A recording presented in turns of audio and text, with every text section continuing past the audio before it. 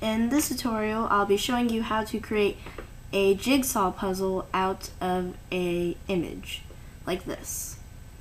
So just go ahead and find any image you want to use. And the easiest way to do this is just to go to Filters, Render, Pattern, Jigsaw. And then just, you can adjust the settings however you want, but these are just mine.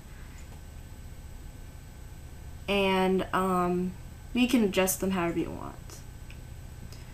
Now, this doesn't look the best, as you can tell, because it's very pixelated, but it's really the best because it will automatically fit to your image.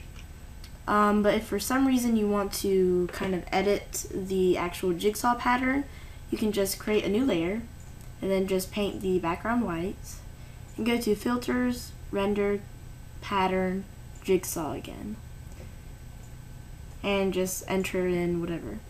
Now just go over to your layers, your layers dialog, and with this layer selected, change the mode to multiply, and then that will let you see the image.